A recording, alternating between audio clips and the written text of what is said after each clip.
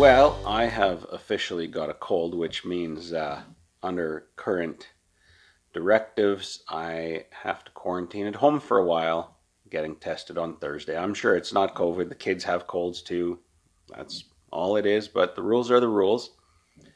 So that means maybe a little bit more time out here. Probably not. Probably spend the extra time working on the deck when I don't feel too cruddy, but I do have this lift cylinder here on the workbench, and I don't know, it doesn't match what's in my parts manual. It doesn't look like it comes apart the same way. So I'm going to do a little bit of exploration and see if I can figure out how this thing comes apart. It kind of looks like it's kind of welded together. I may end up just cutting it apart, rebuilding it, and then welding it back together. But we'll see. Alright, well, I've got a bit of a horrendous mess going on here, but sometimes that's the way it goes. Basically, most hydraulic cylinders, this end is a large nut that comes off. But in this case, it's not that. It doesn't have a snap ring that I can see. It's just kind of like it's folded over. So I'm not certain that maybe this end was once cut apart. No, that doesn't really make sense either. I'm really not certain what's going on here. I've tried to pull on it now that the fitting's out. Sometimes the fitting will be all that retains it. Now that that's out, it isn't making any real difference. So, I don't know if it'll even, maybe if it moved a bit with the fitting in place or whatever, then I could tell what's going on. But might just be one of these non-repairable kind of things, but that's all relative, and I'm sure I can't get one. To take it to a hydraulic shop for repair is going to cost more than the tractor cost, and I couldn't find any really suitable alternatives. So I'm just going to make an exploratory little kind of cut here on the side of this lip and see if this is kind of folded over. So I'm thinking you probably can't see this, but just kind of inside here, I can just make out the line where this gland nut is. And if I measure kind of the thickness of the metal here versus here, it's clear that this end is kind of folded over the nut, or it's formed that way. So I think my plan of attack at the moment, I'm going to pull this rod out of the way. I'm going to cut the tube down lower, and I'll mark it so I know where to put it back together, and we'll weld it together, and nothing ventured, nothing gained. Actually, come to think of it, I think just going at this with a Sawzall is maybe not the most finesse way. I know somebody that I think I can ask to help me. I don't know how soon that'll be, but I think I'm going to have to call in the cavalry. So I'll keep you informed as to how that's going. In the meantime, I'll get some caps and I'll cap those lines off, and I should be able to still use the machine. So at least there's that. Well, it's kind of unfortunate, but I guess this is where the Gilson project is going to sit for a little bit. And, sometimes a quick project ends up going kind of sideways and taking longer. And this is no different. So, c'est la vie. And in the meantime, maybe I got to get that deck finished before winter. And as soon as that's in kind of a reasonable state that I can at least pause, I got to get some chicken coop figured out for the winter. So I got some projects on my plate yet. No rest for the weary.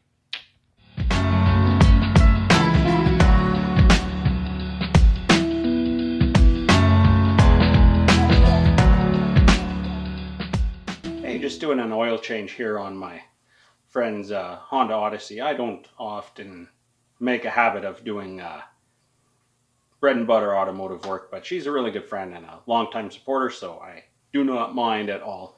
And you know, it's just an oil change, easy peasy. While I'm going through it, I guess we'll talk a little about oil changes and stuff. So I've pulled the old oil filter off. Just get you set up a little higher here. So I've already pulled the old oil filter off and got a new oil filter here. And just to talk oil filters, this is a Motomaster OE Plus. It's made by Champ Labs it's in the US, Illinois, I think, Indiana. Anyway, it's not a Fram, and that's the main thing. Fram is kind of notorious for fairly poor quality products. I've never personally actually had an issue with them, but if you cut them apart, there's lots of videos on YouTube. People cut them apart and you can see the difference. These are pretty highly rated and they're really not very expensive. So in the normal fashion, I like to add a little oil to the filter just to get it going. A lot of oil came out when I removed the filter. On this particular design, it's kind of remote mounted and oil all over the control arm and stuff. So probably not saying anything that a lot of you don't already know. Just grab a rag. But some people don't know. You know, my Opa took his Chrysler LeBaron to the dealership to have the oil level checked. So, you know, some folks don't. That's okay. While we're on the subject of motor oil, this is Mobil 1 020 as called for. Of course, you can get it pretty inexpensively when it's on sale, so I like to use synthetic. I'm not one of these people who says that, well, I run synthetic oil so I can run 25,000 kilometers, 15,000 miles because synthetic. I still follow manufacturers' oil change intervals, but that's an interesting subject all in its own. And I have a little bit of insight into it that some others may not. Fact of the matter is, we used to pull oil out of the ground. It was made from decomposed prehistoric plants, and we'd refine it a little bit, stick it in there. The old stuff would come out, be all black, and we'd do that every 3,000 miles, 5,000 kilometers, and life is good. Of course, we controlled our fuel with carburetors, we controlled our ignition with vacuum and little whirling weights and things, and so all of it was kind of an inexact science. Manufacturing wasn't as good as it is today either. So you could kind of get away with that, and you would do your oil changes more frequently to make up for those shortcomings. Engine control management, so much better now than it used to be. You know, on the fuel and ignition sides, manufacturing tolerances have improved, and you're not getting those contaminants in the oil like you used to, but you still are. So intervals can increase, and that's fine. But these commercials with flames and pistons and crankshafts and viscosity breakdown and the oil turns all black in carbon, it's not true. It's all fake. If the fire is reaching your oil, it's too late. Your engine's done. And the proper parts of your engine that the oil should touch don't compare to millions of years underground extreme pressure and heat that it's subjected to. Your engine can't do that. The loads inside an engine are staggering, but they're nothing compared to what that oil already went through. And if it's synthetic, you know, these molecules are made in a lab and they can withstand it. It's fine. What doesn't change between synthetic and conventional, generally speaking, are the additives, and the additives can break down over time. The other thing that happens is byproducts from combustion can slip through past the piston rings. They get down into your crankcase. They mix with water from condensation. When your engine cools, they form acids, and that can damage your bearings. And that's going to happen no matter what oil you put in there. So follow manufacturers' oil change intervals. Just get that stuff out. Oil's cheap. If you do it yourself, it's nothing. and it just makes good sense. So I've owned Jeep Patriots since late 2007. Say what you will about the Patriot. Quality, but you know what? They've served me really well. And when they do break, they're cheap and easy to fix. So I'm happy with that. I've had two. My mother-in-law has had two, varying years. They've all had the 2.4 liter, the 2 liter, same engine, just smaller. And my 2008 that I bought new at the end of 2007 had an oil change interval recommendation of 6,000 kilometers, which is pretty reasonable. My mother-in-law bought a 2010, and the interval on that was 10,000 kilometers. Same engine, same oil, everything's the same. They found, hey, we're not having failures, so we'll bump it up. And, you know, they spend a lot of research on this subject where, you know, you could change your oil every time you go out and maybe it would, well, your engine's still not going to last forever because wear will still happen. So where is that acceptable cost point of the oil changes versus replacing your engine sooner? She traded in her 2010 for a 2012 recently, and its oil change interval is 12,000 kilometers. I currently have a 2015, and the oil change interval, 16,000 kilometers. Same engine, same oil, same filter, 16,000 kilometers. That's a little too long for my tastes, so I do it every 10,000. But if I'm a bit late, I don't lose any sleep because I have until 16,000 kilometers before I really have to worry about it. So it just goes to show that engine oil intervals have a lot less to do with the oil you're putting into it. Yeah, no, don't buy cheap garbage. I mean, come on, right? This jug is 32 bucks Canadian or 28 bucks Canadian when it's on sale. Like, you can't go wrong. But don't just run your oil longer just because you run synthetic. I personally, I don't feel that's correct. Unless you're getting it tested, you know, in a big engine, a big diesel engine, and you're getting it tested all the time. Hey, that's a different story. But now you're paying the cost of testing. So that's your call. In the meantime, I better get this thing done. She's got Luke out for a walk and she'll be back and she'll be like, why is this not done? So I'm going to get her done. Cheers.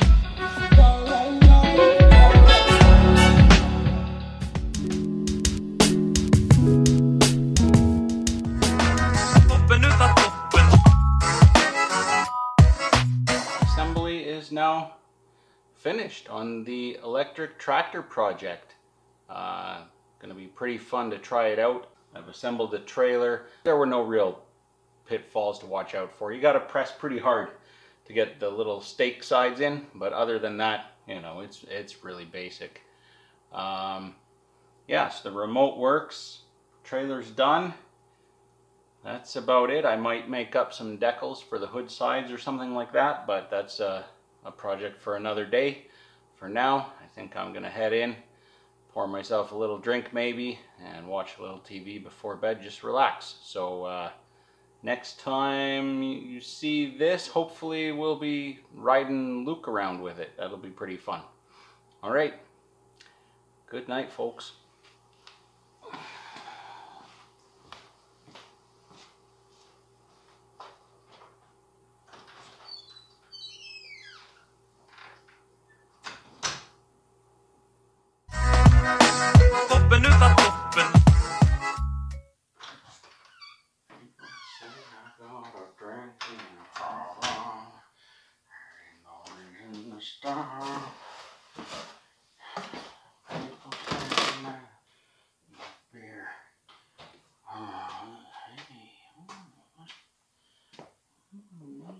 This remote here.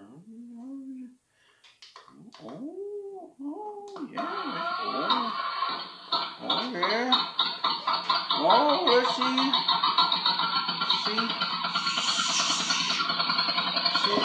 Oh yeah. Oh, this remote works and everything does. Hey, you know, that's about the size of case of course. Could sit in my chair. This thing bring me A case of course. Oh, yeah, I like that. I will now get out of my chair. Yeah.